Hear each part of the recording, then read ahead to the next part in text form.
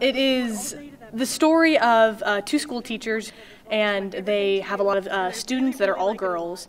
And one day, this young little tyke decides to start a lie about the two of us. One time there was so much noise I thought someone was sick or something, and I looked through the keyhole and they were kissing and saying things, and I got scared because it was different, sort of. And this lie just catapults and snowballs.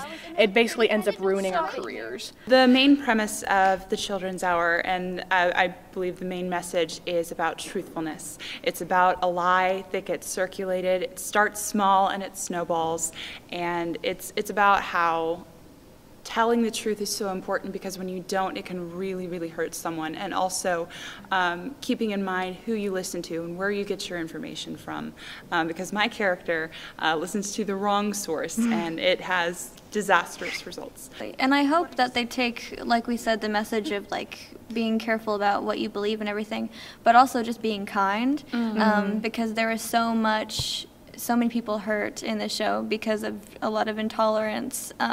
Even though it's misplaced and it was a lie, it still wouldn't have been good even if it was true.